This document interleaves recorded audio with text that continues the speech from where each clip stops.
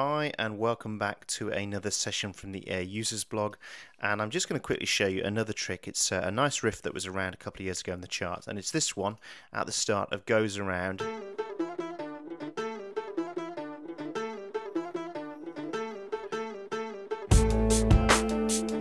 Show you how he gets that. What he's basically doing here is he's got a couple of parts, and it's a sitar type sound. So if you get Expand 2 and you open up an instance of Expand 2, what you want to do is you want to have two channels open.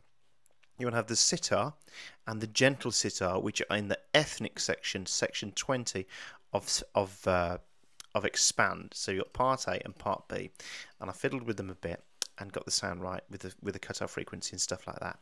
So if I just play you this again, this loop, and just play you that. Let's just mark that area up and just loop that for a second.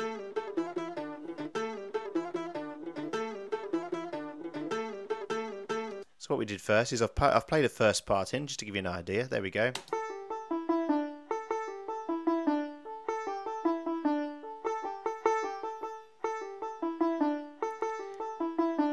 But if you listen to the one that he's got on his track, there's two parts to it. So what I've then done is copied that part down, and if you listen now,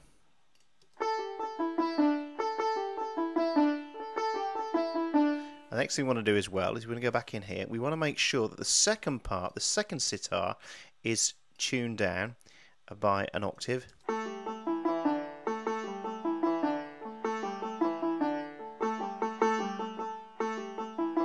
And then what we want to do as well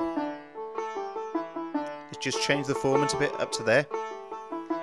Now the next thing we want to do as well, to make it sound really authentic, so if we go back to his as well, is that what he's got in there is tiny variations of pitch bend going on, which is what would happen on a real sitar.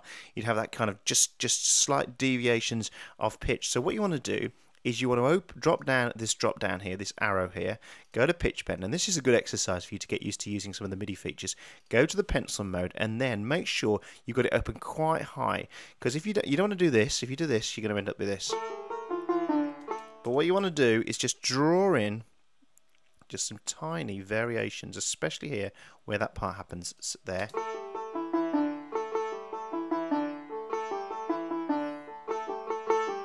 And you want to do that on both parts as well.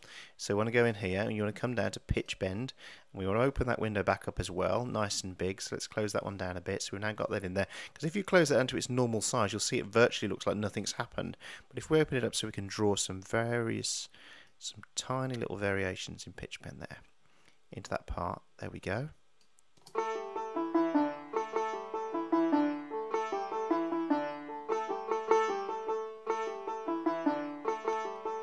Let's drop the old one out now for a second.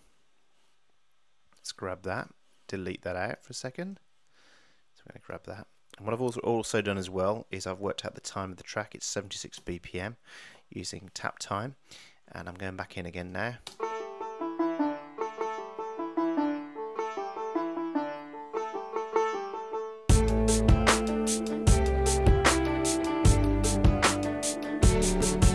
Now the final thing you need to do as well to make it sound like the track as well is they're panned quite heavily left and right to give you that.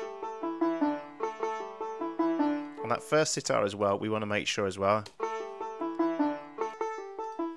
The second one, sorry, we want to go into that again, and we want to turn the release right down.